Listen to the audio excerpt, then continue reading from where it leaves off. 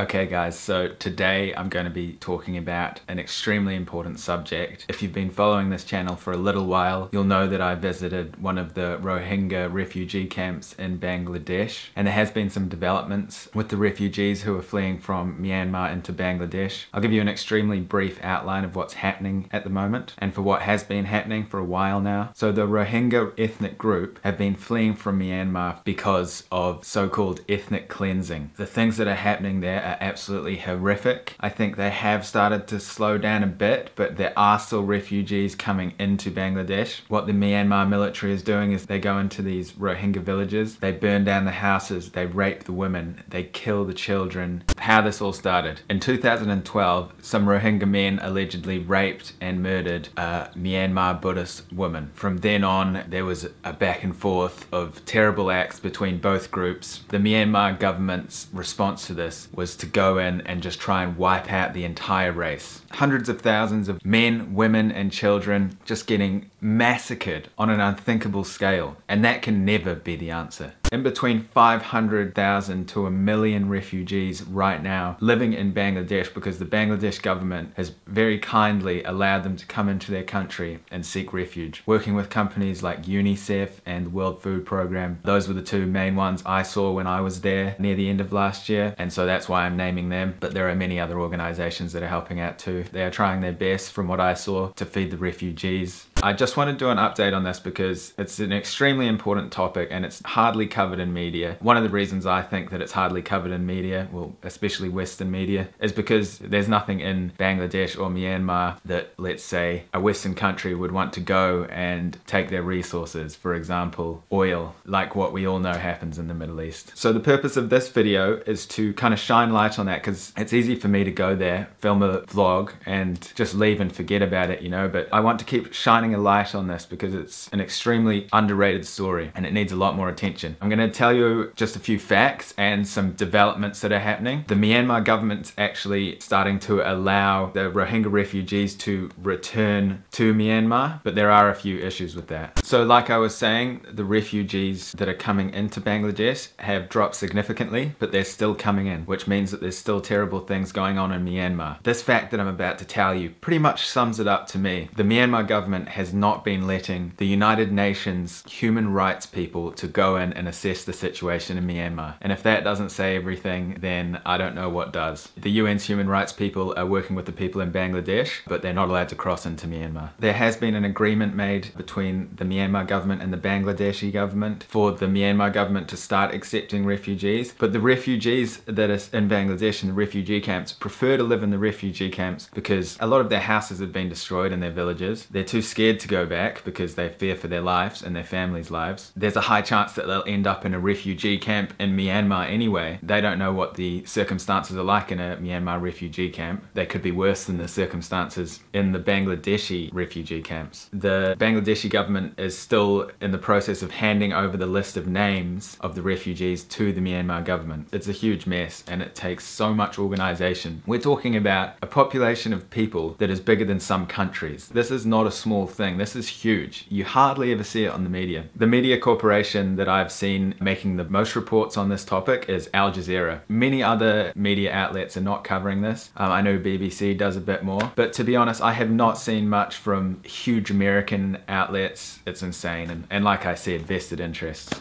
And I just want to outline what a great impact Bangladesh has made on this whole situation. From the research I've done and when I was there in the refugee camps, the refugees are extremely grateful to the Bangladeshi people and the Bangladeshi government for opening their doors and their hearts and letting them in. And when I was there, I'd see local Bangladeshi people coming to the refugee camp and giving food to these refugees, which is incredible. So a huge shout out to the people of Bangladesh and the Bangladeshi government for stepping out and doing this. Like, all governments have problems, but this is super cool and I'm very impressed. So thank you, Bangladesh as a whole, for what you're doing there. Because without you, I mean, who knows where these people would be right now. The Bangladeshi government's spending billions of dollars to shelter these refugees and to help supply food. This is for hundreds of thousands of people. There's a rough estimate of 1 million people. This is huge. That's the same population of the biggest city in my country of New Zealand. It's just insane. That's a lot of people.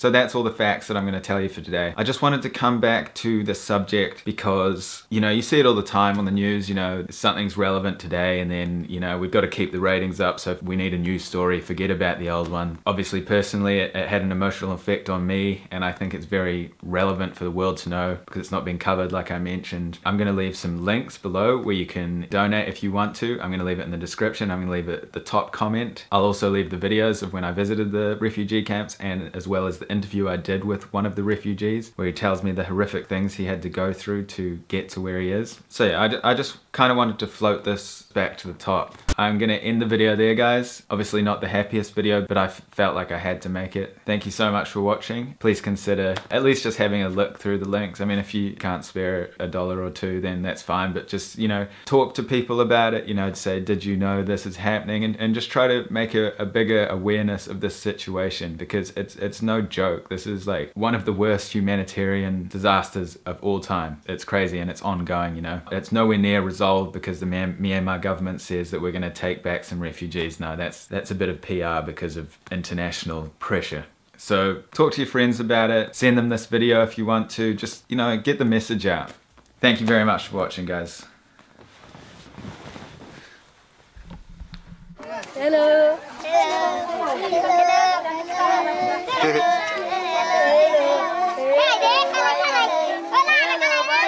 Bye bye. Bye bye. Bye bye.